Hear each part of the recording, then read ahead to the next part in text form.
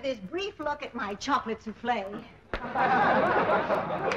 I think what we have to talk about is more important than your chocolate souffle. I'm sorry, but this is a very critical time.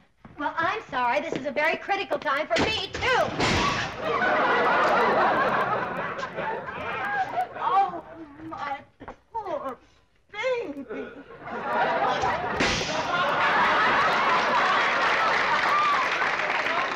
Well, there was no need for violence.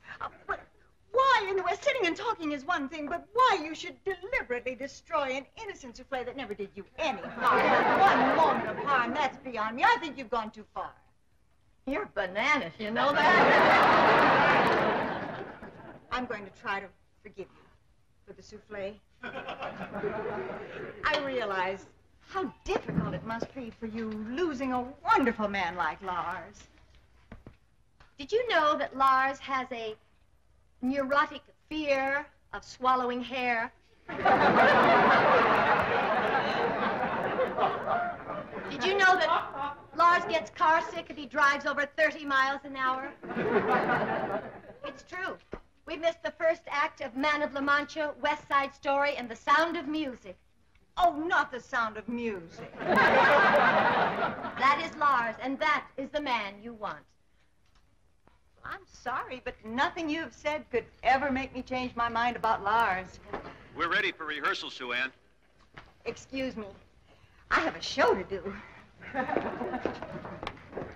Phyllis, Mary. She won't let him go. Mary, please, talk to her. How lovely, Billy. I see you found a third camera. Okay, hold it.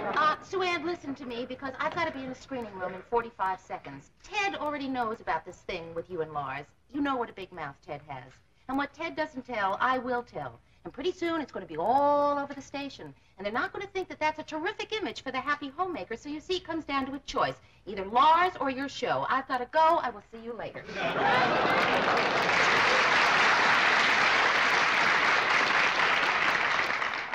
Well,